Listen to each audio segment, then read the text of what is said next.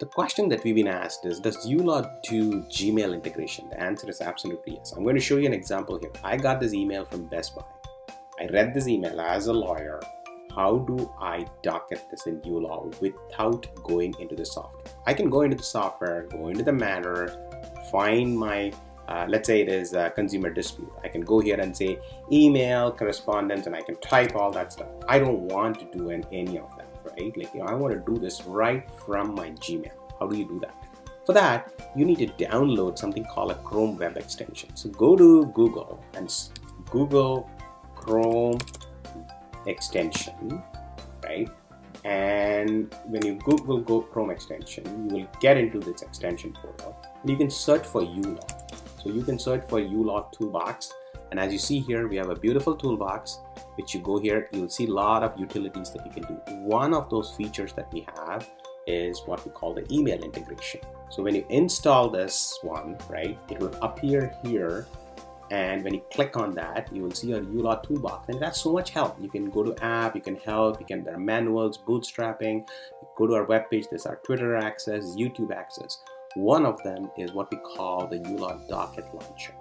So you can launch the docket here. The first thing that you need to enter is your username. Then you need to enter something called a secret key. Where do you get the secret key?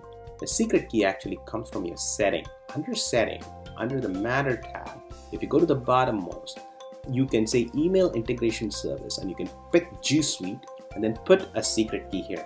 Make sure that the secret key is like your password, minimum 16 characters, has upper characters, lower characters, special characters. Like, please don't have it trivial, because if this key is hacked, people can actually get access to your account. This password is as sensitive as your main uLaw password.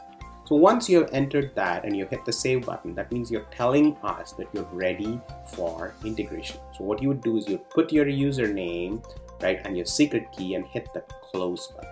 Once you've done that, you basically set yourself ready for docketing.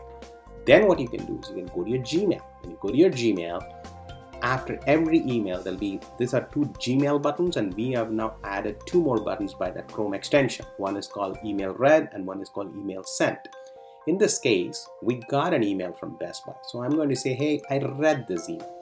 Once I click on that, now if I go to the extension, you will now see that uLaw has automatically filled in the name of the email that it came from. So this is Best Buy's email, it automatically filled it. Now that same email is here as well. So now uLaw should know what are all the matters associated with Best Buy. Let's see if it can find out. So what you can do here is now go and search for it. The minute you search for it, what uLaw will do is it will search for it and then fill in the matter here. As you see here, uLaw found two matters for Best Buy. One is called a consumer dispute, another is called breach of confidentiality. You can choose which matter you want to docket that. And you can say, hey, I just had an email correspondence and the subject was, how was your recent purchase? That's probably my subject here too. So if I go here, how was my recent purchase? That was exactly my subject of the email. So the uLaw is smart enough to automatically populate, the matter, the title, and the description. All you need to do is enter a docket. It puts a 6 minutes docket, but you can say, hey, this was 18 minutes, right? And now that you've chosen, let's say I'm going to choose breach of confidentiality and I hit the docket button, you now wait for a message here to say that uLaw has completed that docket. There you go. It says, hey, the docket has been added to the matter. Now if you go to the matter and hit the matter button here and go to breach of confidentiality, you should see the docket here, 11:42 p.m., 18 minutes, email correspondence, how was the purchase? So without even entering the uLaw software, using the Chrome extension and the Gmail, you can add it. I'm going to do it again. Let's see. Go to your Gmail. You can just say, I've read the email. Go here and click on the uLaw docket launcher. Search for it. It'll immediately bring you which one. This time I'll go for the consumer dispute. Okay. And I'll say, hey, this time I was 30 minutes. It took me to read that email. And you can add description. We basically picked it up. You can say email correspondence from client. You can add the title, change the title, and hit the docket button.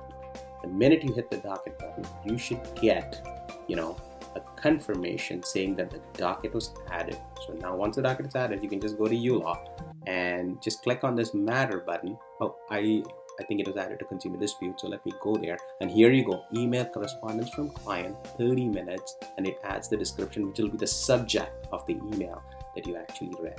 And as you see here, we have introduced two buttons here, read and send. And you can do the same thing when you send an email to, let's say you replied to an email, and this is a send one, like you can say, hey, it took me so much time to compose, and you can hit the uLaw send. Like, let me try that.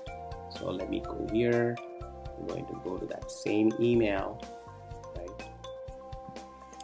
And let me compose an email to them. So let's say compose, and email send, right? Now if I go into my sent messages, I go to that message. Now that was the one I sent. I can say, hey, I sent this email. Now if I go back and hit the docket button, now it says email responded, email sent. That's the title, it just took it, and you can change it. You can say, hey, email sent for what reasons, and then now I'm going to put it in breach of confidentiality. Let's say that was the matter. I'll hit the docket button. I'll wait a second or two to confirm that it's actually entered the docket.